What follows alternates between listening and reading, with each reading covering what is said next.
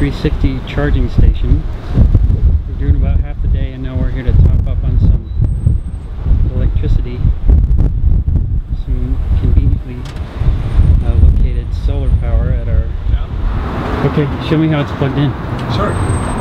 So what you can see is, we plug it out here,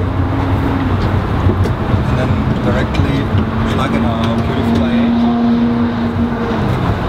We then can see now the car gets charged, and this portion is directly coming from the solar carport, reflecting here on the left side, and the rest is provided via the grid, and thereby you can perfectly use your own generated energy. And additionally now the vehicle via the charging station is directly linked to the smart home system, what you can see on your right side there.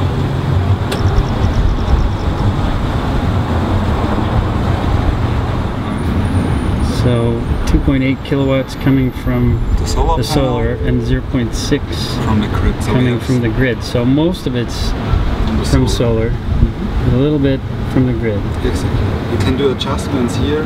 You can also tell, oh, I only want to charge from my solar panel. So this is how you individualized could control this here.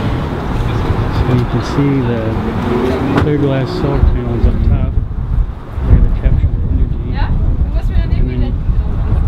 See over here that all the wood is bamboo, and produces almost what you need to charge this. So you can see we're starting to mount our GoPros because we're going to go through canyon drops next.